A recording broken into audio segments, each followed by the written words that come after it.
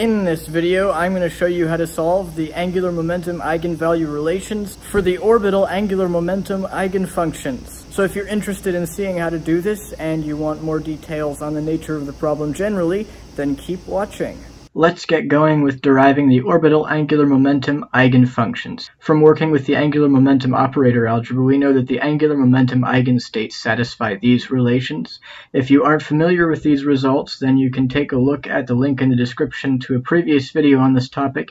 In that video, I showed that these results are true for the general case using an abstract, non-specific solution of the angular momentum operator algebra based on quantum harmonic oscillator raising and lowering operators. These relations are therefore naturally true for orbital angular momentum given by this formula, where all observables are operators satisfying the appropriate commutation relations because this is quantum mechanics. The aim of this video is to use these orbital angular momentum operators and the pre-derived eigenvalue relations to compute the complete spectrum of position basis angular momentum eigenfunctions. When deriving the angular momentum eigenvalue relations with the abstract non-specific quantum harmonic oscillator based angular momentum operators, we found that the range of L and M are given by these relations. You may have heard that half integers aren't allowed. This is true for orbital angular momentum. However, the QHO solution of the angular momentum operator algebra is not specific to orbital angular momentum. It is completely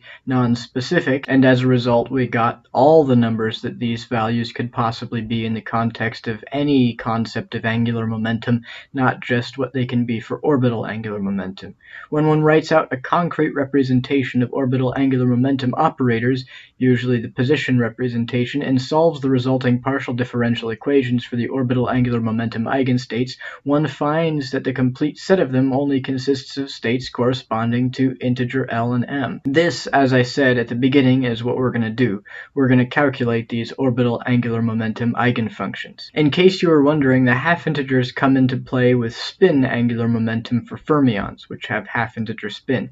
In that case, the relevant solution of the angular momentum operator algebra is a set of matrices with eigenvalues of the form given by the general eigenvalue relations, but where L and M take on half-integer values. The path we will take to derive the position basis orbital angular momentum eigenfunctions is the following. Experience has shown that solving this problem is by far easiest to accomplish in spherical coordinates, so the first thing we will do is rewrite the standard XYZ linear momentum operators in spherical coordinates. We will then insert these into the angular momentum formulas along with the formulas for the position operators in spherical coordinates.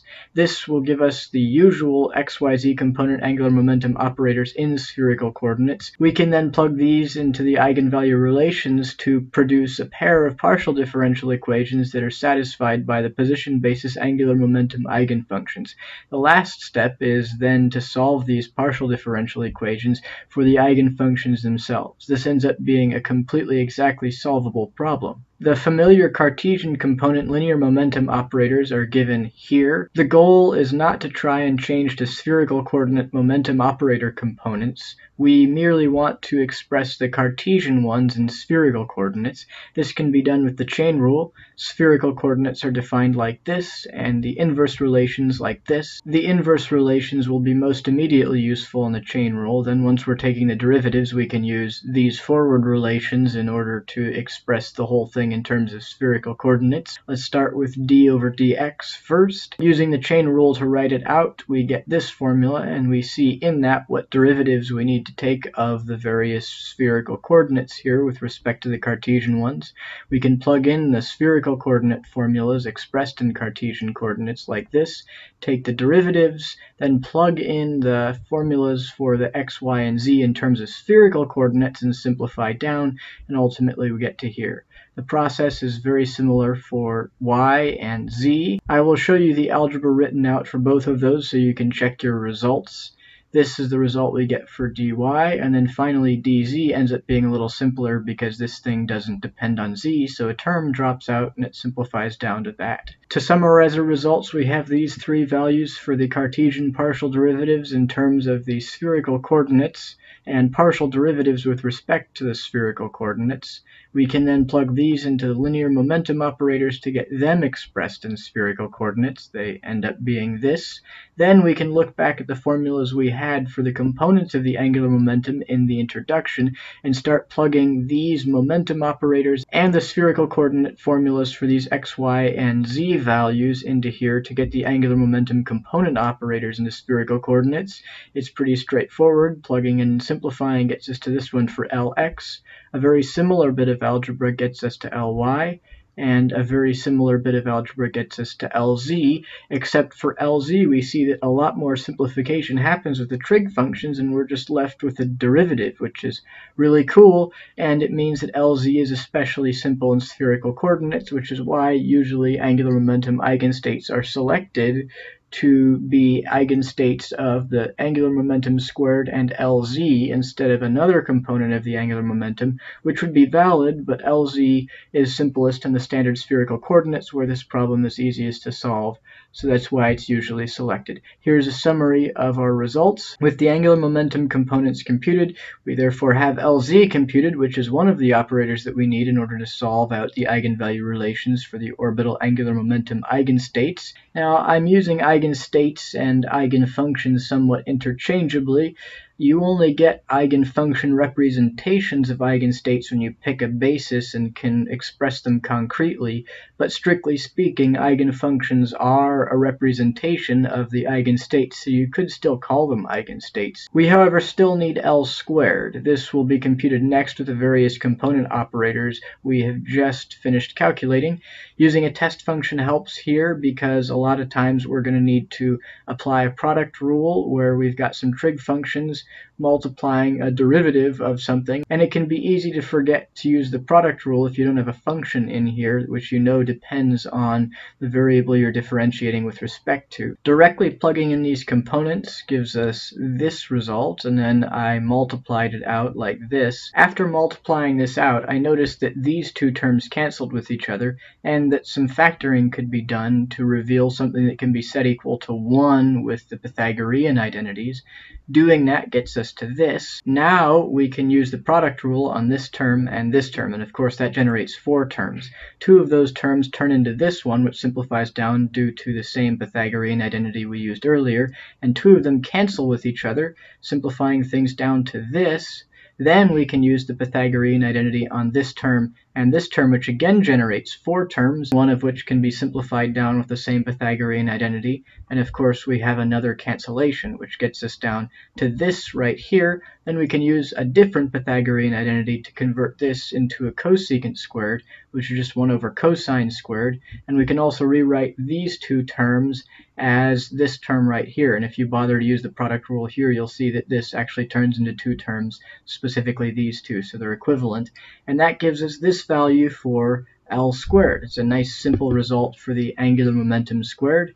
It's really cool. Now we can apply this to solving the problem. In the introduction, I gave the eigenvalue relations that the orbital angular momentum eigenfunctions satisfy. Now, strictly speaking, in that case, I just had the ket vectors, so I was dealing with abstract states, but you can easily pick a specific representation, in this case, the position representation, and then you're dealing with eigenfunctions, as I was talking about a little bit ago. Now that we have directly usable expressions for the relevant angular momentum operators, we can write out the explicit partial differential equations that we need to solve for them from those eigenvalue relations, specifically by inserting these partial derivative formulas for the various relevant angular momentum operators into those eigenvalue relations.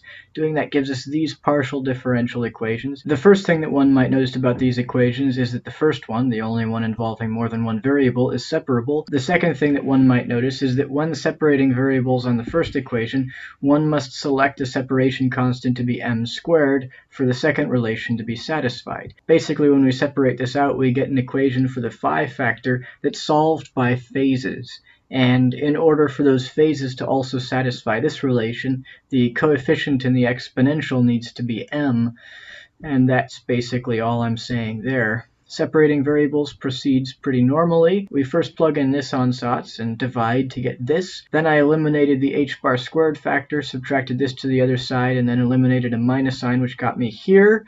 Then we can subtract this to the other side, and we can set it equal to a separation constant because now we've got separated variables. From here we can see that the azimuthal equation is this, and we immediately recognize that the complete set of orthogonal continuous solutions are just phases where continuity stipulates that m is an integer. This is where the ban on half integers comes from for m within the context of orbital angular momentum eigenfunctions. We will see the same restriction on L when we handle the theta equation. We will also see the familiar L-based range restriction on m. This one manifests itself in the nature of the theta equation solutions. This is the theta equation. This equation is extremely well known in mathematics and has been exhaustively studied. From this, it is known that the subset of solutions to this equation that are non-singular and therefore normalizable are the associated Legendre polynomials with argument cosine theta.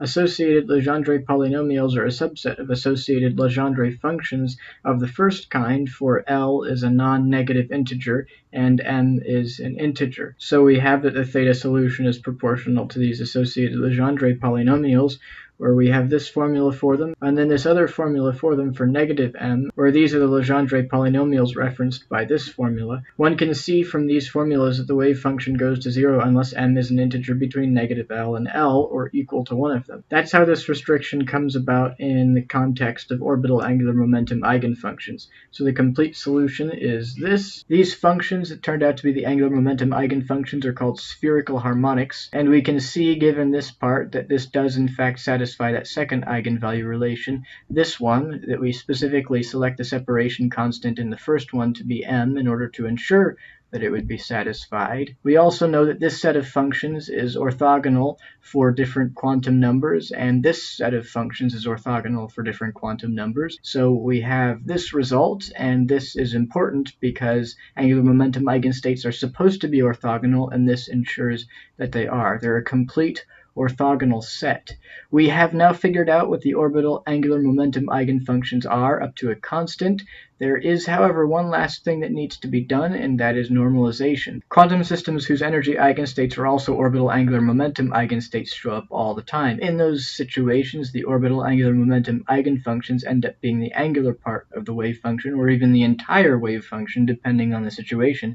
In these applications, we need normalized angular momentum eigenfunctions as part of our effort to have a normalized wave function. Systems that are partly or completely solved by angular momentum eigenfunctions include the quantum rigid rotor, which is completely solved by them, and the hydrogen atom, where the angular part of the wave function is the spherical harmonics. We can replace the proportionality sign in the orthogonality condition with an equal sign to obtain the normalization condition, which is this.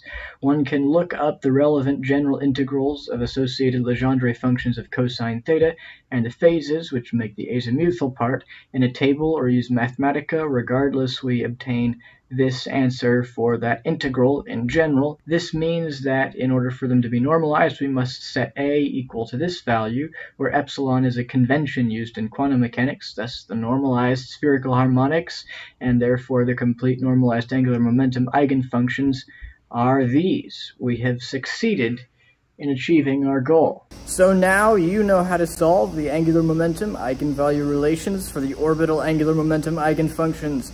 If somebody ever asks you whether or not you know how to do that and you say no, you are now lying. If you like this video, please give it a thumbs up and don't forget to subscribe. D-Trick out.